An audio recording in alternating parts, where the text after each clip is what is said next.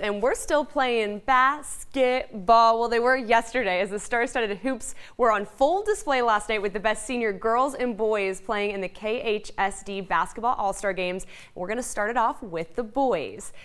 Now, this is the fun part about the season, right? Because you get guys that are friends playing against each other, teammates that are now playing against each other. It's some good times here, but BCHS Noah Taylor, he's going to start things off there, knocking down the three. And then it's his teammate on the other end, Waller to Ferguson, then to Squid from Foothill for the finish there. A little bit later, Taj Wright with the behind the back to Ferguson. He's going to get some points as well for the Red Squad. The Red Squad was looking good early. Waller here with the nutmeg. He battles, takes it to the rim. This was your MVP of the game, no doubt. And of course, though, Edward Turner, we're going to see him again. The Squid with the slam. What a beautiful play there. But Isaiah Hill for the Blue Squad, he's going to bring on the comeback late. He would take offensive honors in this game, but the Red Squad would eventually win this one 94-84.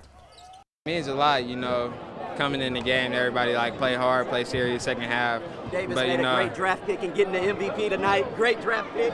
Great coaching staff, but it's fun, you know, that's all it's about. Wonderful, man. It was a lot of talent on my team, so I couldn't shine by myself. We all had to shine together. It feels amazing, but it feels even better that I'm repping my town, Tehachapi, only one from Tehachapi, so it feels great.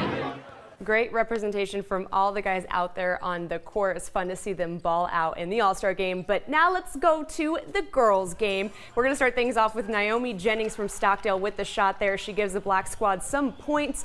But McFarland, I think you remember this team from a state championship run, right? Well, Julie Hernandez, she's knocking down the three-pointer there. Head coach Johnny Samaniego, he's excited about that play. But Garces guard Lexus Green, she's showing off her move, battles for the bucket. She was the MVP of this game. And Bakersfield, Kiara Frink a little later getting the layup to go there.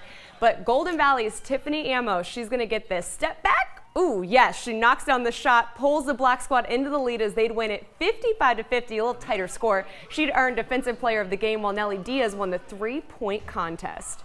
Oh, I love Bakersfield. I love all the support I've gotten since I was a little kid. You know, growing up playing with half the kids here and then just the competition. It's just been great, and the city's always backed me up, and I'll forever be grateful. Playing with all-stars, playing with phenomenal basketball players, it feels amazing. To have two other of my teammates with me, I mean, it's unbelievable.